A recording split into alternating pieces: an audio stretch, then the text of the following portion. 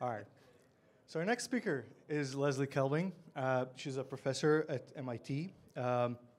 She's previously been at Brown University, the AI Center of SRI and Teleos research. And she's done substantial research on designing situated agents, mobile robotics, reinforcement learning, and decision theoretic planning. Leslie, please. Cool, thank you. All right.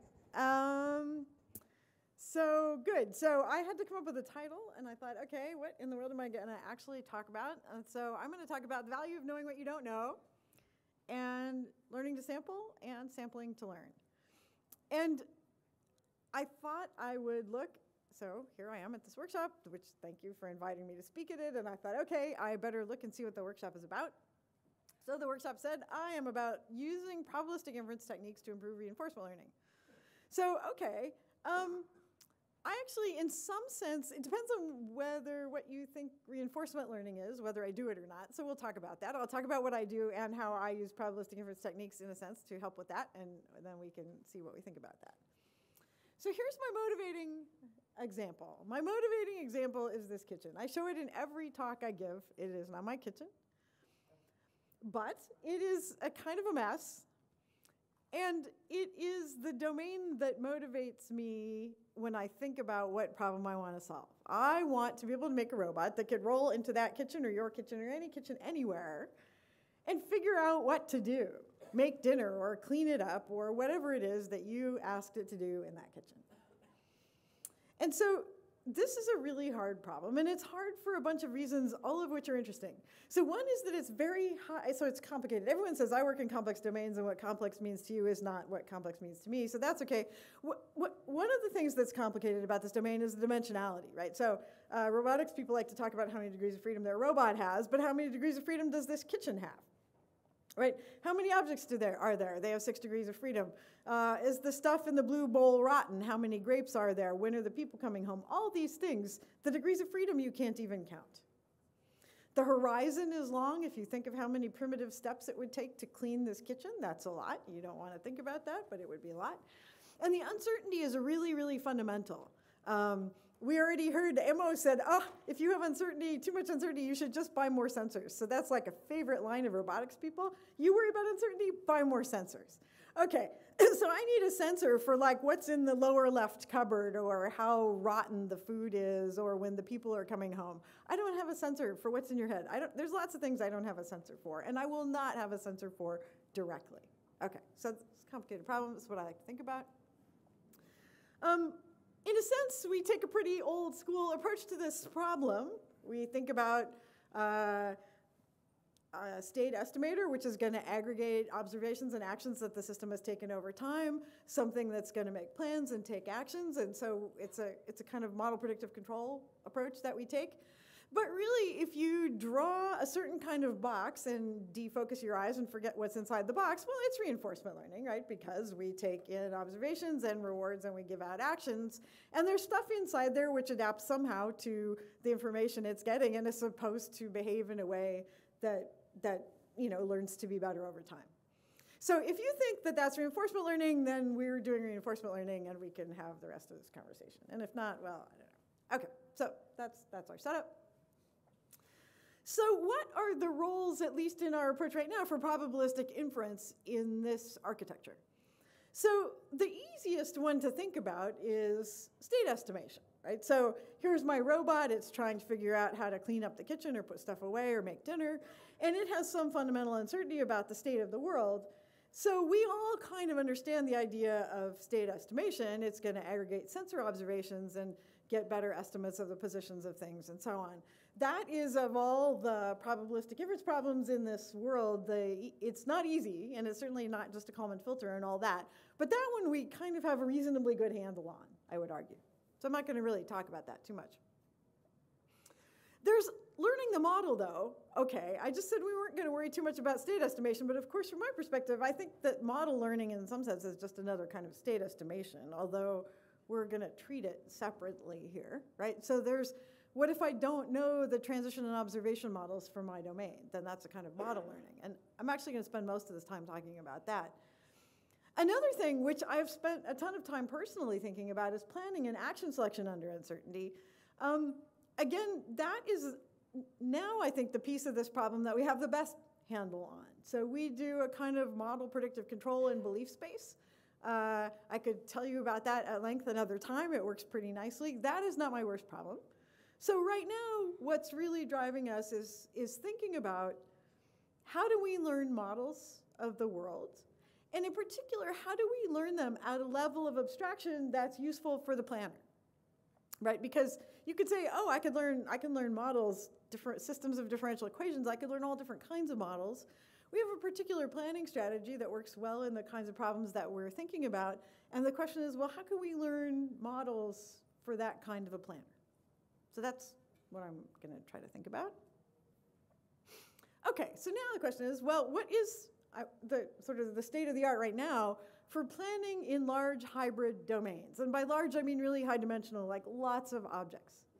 And the problem is that pure forward search generally doesn't work very well. We have usually reasonably long horizons and infinite branching factors.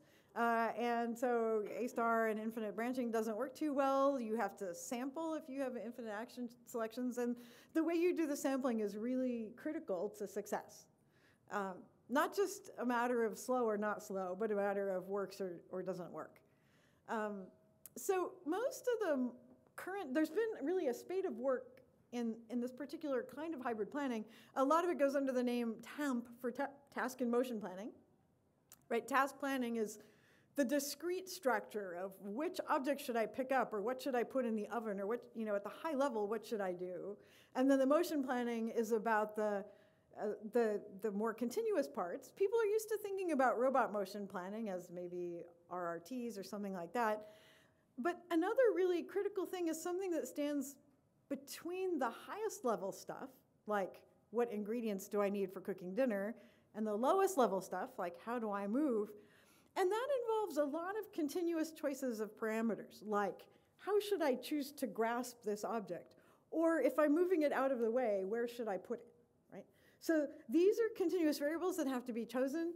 They have to be chosen well. And they serve almost as an interface between the highest level considerations and the lowest ones. So Marc Toussaint's work, stuff that we do, and some of the students in our lab, they're all strategies for planning that mix either sampling or optimization for dealing with the continuous parts of the problem, and some kind of logical or discrete planning for dealing with the discrete parts of the problem. And they all come down, in the end, to representing, in some form, constraints among the continuous choices, or sometimes among the continuous and discrete choices. And so, although we have different strategies for solving the problem, we all have not that different of a representation of the underlying sort of dynamics of the planning problem that we need in order to solve it. So we're going to think about this, this idea of trying to formalize the operations that the robot can do in the world in terms of representation of kind of constraints over the continuous values that are involved in an operation. Okay, so how can we learn a new operation? Imagine the robot wants to stir stuff in a bowl. That's an operation that it could learn, and we would like to be able to add it to its repertoire. So the first step is just learning the basic kind of control program, a policy or something. You might learn it using policy search or something. I am not going to talk about that. Other people are doing it, and they're doing a great job, and that's good. So I'm imagining that people who are learning policies, reorienting objects, pouring, stirring, walking, those are awesome.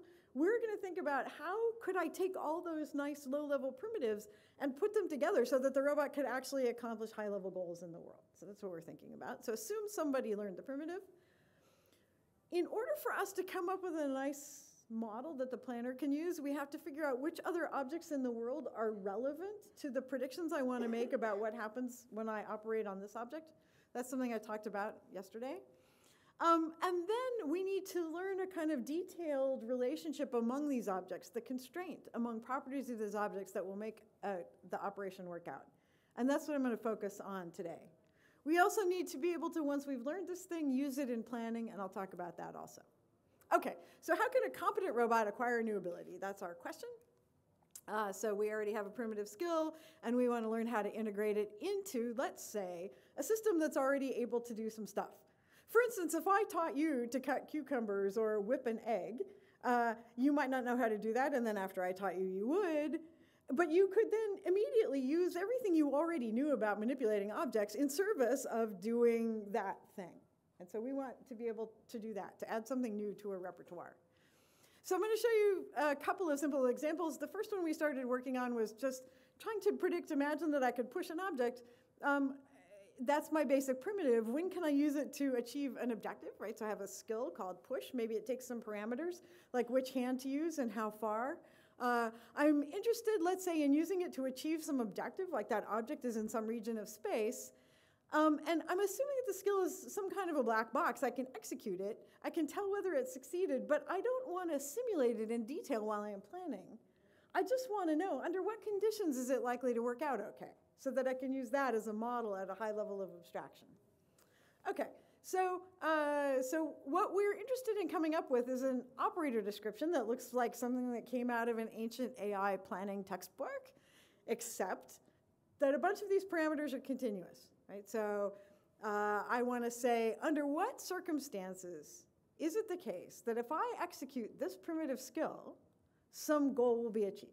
So in this case, and I've, in this work that I'm going to talk about here in this workshop, I'm assuming that we already know which objects and which properties of those objects are relevant to this prediction. Figuring out this little skeleton of an operation is itself a problem, but it's not the one that I'm going to talk about here. So imagine I know that the current pose of the object, the pose of the hand, the location of the region in space, those things all matter. And I want to learn a constraint or a relation on all of those continuous parameters such that if those parameters stand in that relation, then it's very likely that if I execute this primitive procedure, my desired result will happen. So that's what I want to learn. So attempt number one, this is kind of entertaining. Attempt number one was me and Tomas. So one summer we said, okay, we're going to do this. So we heard that neural networks were cool, so we're going to use neural networks. So we said, all right, I'm going to learn to map all these parameters, all those continuous parameters, into basically, I'm going to use a classifier to predict the probability that if I were to do that particular operation in that particular way, the likelihood that it would come out right. So we generated a bunch of training data, trained this classifier that seemed to work pretty well. Okay, good. So now we want to use it for planning. So to use it for planning, we're in the situation where we have a result. We typically do backward planning, means ends planning. We have an objective. And we want to know, where would I need to put my hand? And what parameters should I give to the procedure so that I could push this object into the goal? Okay, that seems like a reasonable thing you can ask, and you could say, all right, I'm going to take my neural network, I'm going to fix some of the parameters, and then maximize over the other ones so that I can get a good suggestion of like where I should put my hand in order to push the object into the region. It turned out that was a real problem. So this neural network that we trained up had no understanding of what it knew or didn't know. And we inadvertently found a really good strategy for generating adversarial examples for our own model, right? We said, oh, which way of pushing this is going to work the best? And then our network would say, oh, that thing over there, you haven't tried it, but I think it's going to be awesome. And of course, it would always be awful. Okay, so we were able to learn something. I'm not going to really go over the details. With a lot of training examples, we were able to learn good strategies for pushing objects into regions. That is to say, learn a good model for when this low-level primitive would have the desired effect. Okay, but it needed too much data. It wasn't too satisfactory, but it served a good purpose, which was to enrage some of our students so that they did a better job. So now that's really what I want to talk about. Okay, so attempt number 2 by students. They also just started with a motivating example that was more complicated, because that's how that goes. So now we've learned a simple primitive for our robot, which is pouring stuff from one vessel into another. I should have brought some cups to demonstrate, but that's okay. Same basic story. I have this pouring skill. It has a parameter, which is the gain. I would like liquid to get from one cup into the other one. And again, a human at least figured out the structure of this operation. It said, well, I think that this is going to depend on how I'm holding the cup I'm pouring from, the shape of the cup I'm pouring from, the shape of the cup I'm pouring into, and their relative pose.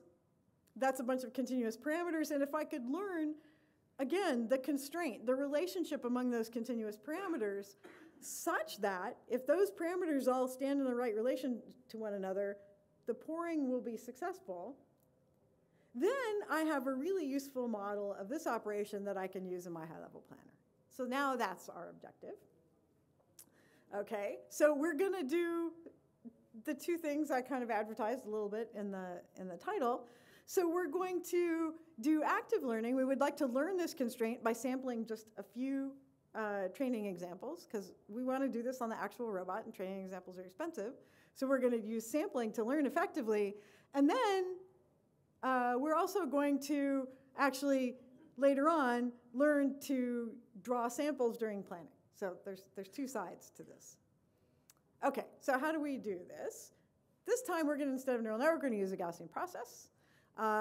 We're going to say that there's a score. So for every pour, instead of thinking about it either works or doesn't, we have some score function g. And we'd like to learn, when does that score function above 0? Those are going to be the cases where we think pouring was good enough.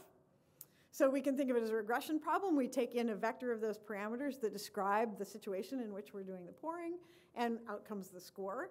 And we put into that a bunch of training examples, there we go, of pouring and how successful it was. Okay, so that's GP regression. That seems like not too difficult of a problem. But now we want to use some active strategy for querying so that we don't have to use too many samples. One of the things that's interesting and different about this setup, okay, so probably everyone in this room understands about Gaussian processes. The thing that's slightly different here is that we're not interested in finding the optimum. And I'll say more about that later on. But we're interested in characterizing the super level set. That is to say, we would like to find the regions of the input space where the function is above 0. Not just one point, not just the best point, but really like all the good ways of pouring. Because if you ask me to pour, I might have a way that I kind of like. But I could do it this way, I could do it with my other hand, I could do it like this. So I have actually a fair amount of flexibility. And so I would like to learn really the locus of good pours, in a sense. So there's a nice algorithm. I don't know, my little citation didn't appear. Oh, there we go. Okay, there's a nice algorithm called the straddle algorithm, which actually gives you an acquisition function for optimizing this function that focuses on trying to locate the level set. So it focuses in this picture here, the black region right now is the only region of the input space where I believe with high probability that the function is above 0. So that's the super level set. And what I want to do is find more black region. I want to expose places where I'm really pretty sure that this thing is going to be good. And so the acquisition function ends up sampling near the boundaries of where you think the thing might be good. And it focuses on sort of elucidating more and more of that black region. Okay, so if we do this, this is in a simulated pouring setup. Okay, if we randomly gather data, we don't learn very well. If we use Tomas's and my method, it's better than random, which is gratifying, but not all that good. Something in between, the orange, don't worry about it, and the red curve here is using that acquisition function from the straddle algorithm and the GP regression, right? So in not too many examples, we learn reasonably quickly how to do this pouring reliably. Again, we're not learning how to pour. We're learning the conditions under which this primitive policy that we have will work pretty well. A similar thing happens in this case for scooping sugar out of the sugar bowl. So again, the red here is the GP regression, and that's much quicker. Okay, so just with that, so what do? We took, in this case, a pouring operation and a pushing operation. We added them to this robot, which already has a sort of semi-good ability to pick things up and put them down. So it looks at the objects. We put the objects at the table in different ways, and we get for different goals. And my PowerPoint is being really weird. Okay. Oh, man, I have to play my robot. There we go. So it's doing pretty general purpose task and motion planning here, though. It's reasoning about geometry. It understands that it has to move stuff out of the way. It is executing paths generated by an RRT. It understands that when the cup is full, it needs to observe the constraint that it stays upward, but that later when it's putting it down, it can tip it over if it wants to. There it moved the green thing out of the way so that it pick up the blue cup. So this is pretty highly variable. The set of arrangements of stuff that it can deal with, the set of goals it can deal with is pretty highly variable. I think it would be difficult to learn a policy, straight up policy, to do this. Surely possible, of course. But doing the model predictive control thing is actually, I think, works pretty well. Here, the bowl was too far away. It couldn't reach over to pour there. So it figured out that it should scoot the bowl over and then pick something up over here and put it here. So again, it almost dropped that cup off the table. Again, it moves the bowl, picks up the cup, and yeah. Okay, so there's more of this. Okay, so good. So that was using not too many samples to learn the pre-image, in some sense, to learn an abstract model of when my low-level procedure would work well. So that was one part of the problem. The next part of the problem is planning. So during planning, I have operations that have continuous parameters, and I have to be able to use them efficiently. I have lost track of what my time is. Okay. I will, like 5 minutes-ish. Oh, there we go, 10 minutes-ish. Okay, good. All right, so learning to sample. So now let's assume that I know these operations, I know the constraints, I know the sets of regions that are gonna work. So now there's two ways to think about this problem. Sort of there's an easier case and a harder case. We'll start with the easier case because it's the one we've been working on anyway. So imagine that I've done my GP regression and I understand this super level set. So I have a kind of an implicit representation of the locus of places where pouring will probably work. And now the planner says, okay, I would like to pour from here into here. So now this is a contextual problem in the sense that I've got some of these parameters fixed, but I would like to know values of the other parameters that will make it work out. But what I want to do is be able to generate a diverse set of samples from that black region. Because for instance, the first one, I might as well generate the one that I think is going to work the best. Like, why not? But the planner might decide, the planner might say, actually, can you tell me a different way to do the pouring, right? Like it might be that something's in the way. So I can't, my favorite way of pouring is like this, but this thing is in the way, so I need to do it differently. So we have a kind of way of sampling a diverse set of samples from the space so that the planner can try a variety of different strategies so that it can eventually find a good way of solving the problem. So that's one important kind of strategy. In this case, it's a reasonably low-dimensional problem, and we have an almost explicit representation of that set. There's some other cases, though, that are important then that we've been exploring. So another setup is one where if you think about it, you might imagine that you could just learn a policy. So in this case, the robot is having to predict how should it grasp an object. It's a similar kind of problem because, or where should it put something down to put it out of the way. It's a similar kind of problem, but if it has to involve motion planning too, it's hard to do the whole planning problem all at once. So you might say, oh, planning is very expensive, it costs a lot, I don't want to do that, this is a learning crowd, I'll just learn a policy to do this. But then there's a lot of variability. It's hard to learn the whole policy. It's hard to represent the scene, the arrangement of objects in the world. So learning this whole thing doesn't work very well either. And what we found is that actually it can sometimes be really useful to do something partway in between. So again, the idea is that planning, there's certain kinds of planning problems that are pretty easy to solve. And actually basic robot motion planning is not that hard anymore. So we can say, all right, we let the motion planner plan if we just nail down some aspects of the solution for it. If we pick the grasps and the placements by learning, then maybe the planner can do predictions. And so we're kind of operating in a way that does some amount of learning mixed with some amount of planning. And so now here's this robot. It's trying to figure out how to move objects from one place to another in a complicated scene, so it has to pick things like grasps and placements.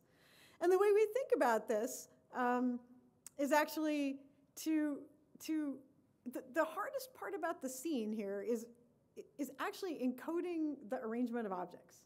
Enumerating the objects with their poses is not a nice representation. Some kind of voxels is also not nice.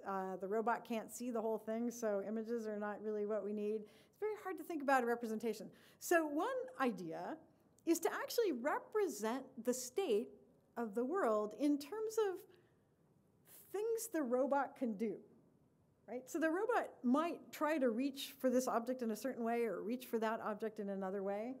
And you could imagine a whole set of things that the object could try to do, possible solutions, and learn the way in which they're correlated with one another. So that if the robot tries one thing and it doesn't work, that gives it information about which other things might work. So when I say try, I mean try in its head. It's not, none of this is happening in the world. So we're going to now represent scenes in terms of the effectiveness of different things that the robot might actually try to do. And that ended up being this algorithm called Box, which my student Bamjoon Kim published a while ago. So it starts with a set of particular constraints, and it learns the correlations among these constraints offline. And then what it means is that online, it tries the thing it thinks is going to work the best, and if it doesn't, it uses the fact that that thing didn't work to update its belief about the other things and how well they're likely to work. And so that gives it an adaptive sampling mechanism. And that works pretty well, works better than a bunch of other adaptive sampling mechanisms.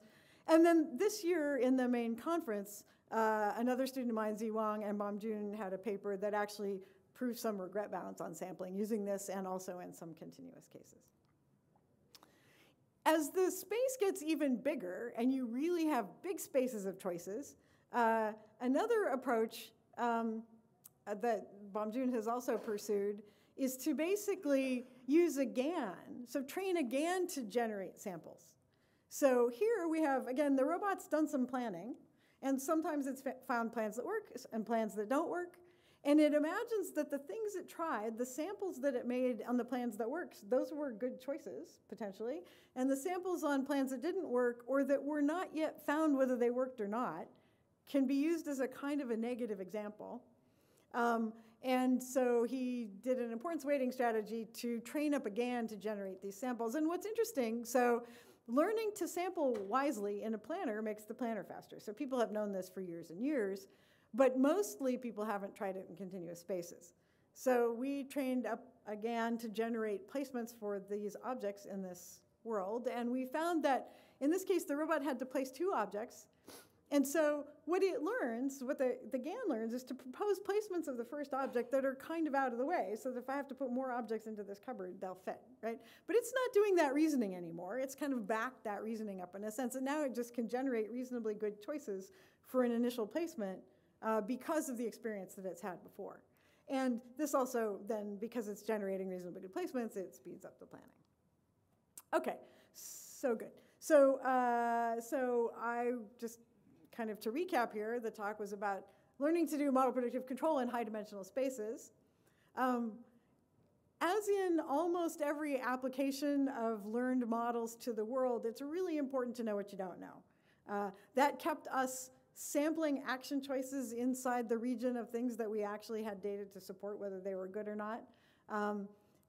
It's important also to actually be deliberate in your information gathering so everyone kind of understands that. But yet again, actively reasoning about what information you need can reduce the wear and tear on your robot a lot. And at least for us, it was important to be able to learn models that actually support the particular planning methods we're going to use later. And that was a combination of kind of logical and continuous representations and the ability to do sampling from the continuous representations that helps our particular kinds of planning strategies. So with that, I will say thank you and take questions, and you can watch the robot mess up slightly while you ask. So thanks.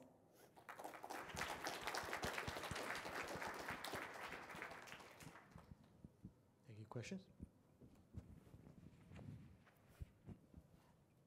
Thank you very much for a very inspiring talk. So actually, I'm working on constraint learning right now, and then I found it is really interesting because constraints are basically sets rather than the point-based optimization. Mm-hmm. So I think it's more like robust and transfer can be transferred to another task.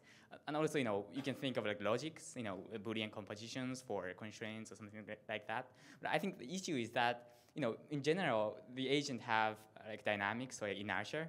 So I mean, if you think of like intersection of constraints, maybe it might not be like feasible.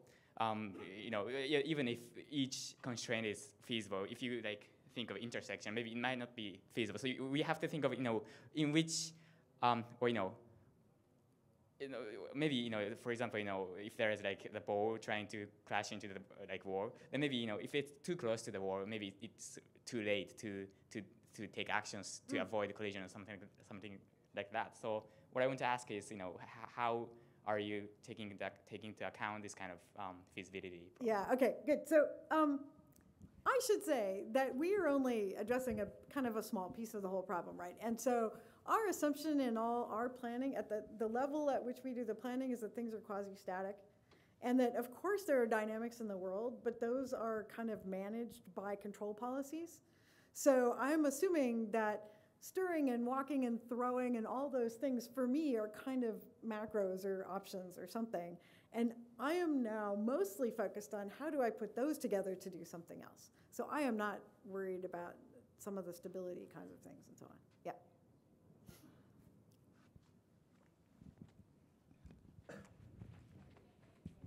Thanks. So it's great to have this separation between low-level stuff and discrete variables, but I think there are multiple choices for discrete variables. So you're picking like primitives or policies and you're deciding over them. If you look at what Mark Tusano is doing, he's kind of picking sub-goals which become cost functions for some low-level thing. Yeah. And then his low-level thing effectively can discover new maybe manipulation stuff or whatever. I guess yours is more efficient. So how would you compare those? So no, that's great. So and in fact, I have this argument with Josh Tenenbaum all the time, and he cites you as evidence against. And in fact, I think it does. Okay, so let's enter the modularity game a little bit, right? So if I have a module that can do something, walk, stir, throw, whatever, I actually don't really care whether it's a learned policy or whether it's model predictive control using some beautiful low-level physics simulator or the solution to a constraint problem. I don't know if Mark is still here, but what we understand is that his method and our methods have complementary strengths. His method is great when there aren't too many objects involved, but it begins to fall down when there are lots of choices about what to move and when and why and so on, right? So he manages the constraints much better than we do when it's in the small, and we manage the big combinatorial stuff better, I think. So I would not mind at all backing off the idea that what I think of as a primitive right now, I think of them as say, learned policies.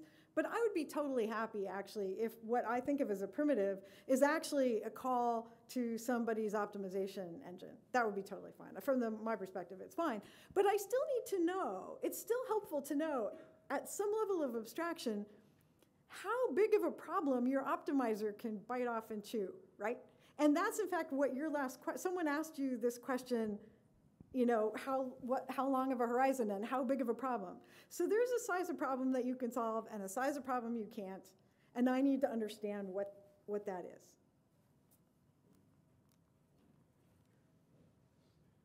More questions?